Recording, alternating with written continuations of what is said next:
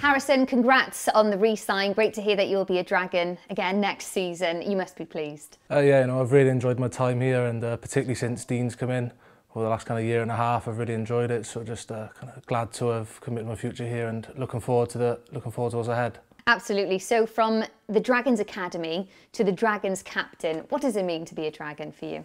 Oh yeah, a lot. I mean, I kind of grew up watching, and then eventually made the academy, and then to become captain, obviously feel very proud. But it's just really exciting, and really excited to see where we go forward. You've really cemented your place in the back row at the moment, hardly any injury niggles, and you've been captain as well, as we just spoke about.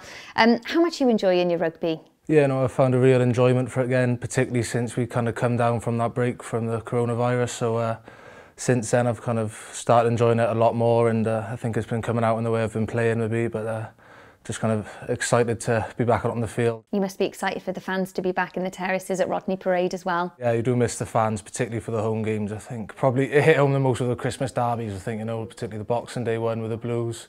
It's normally a great occasion whether you're home or away, so we really miss the fans every game, but kind of you notice it the most of those derby days. So look, you've re-signed, so now you can focus on the future. And what are those goals for you here at the Dragons? Obviously, just personally want to keep developing every way I can, and just kind of keep performing and push myself forward. And then as a team, just obviously to kind of push ourselves forward again with the results, hopefully get some more wins now over the next few weeks and months, and then just probably push us forward as a group to where we know we can be. Well, look, Harrison, congrats on the re-signing. Good luck for the rest of the season and next as well. Cheers, thank you.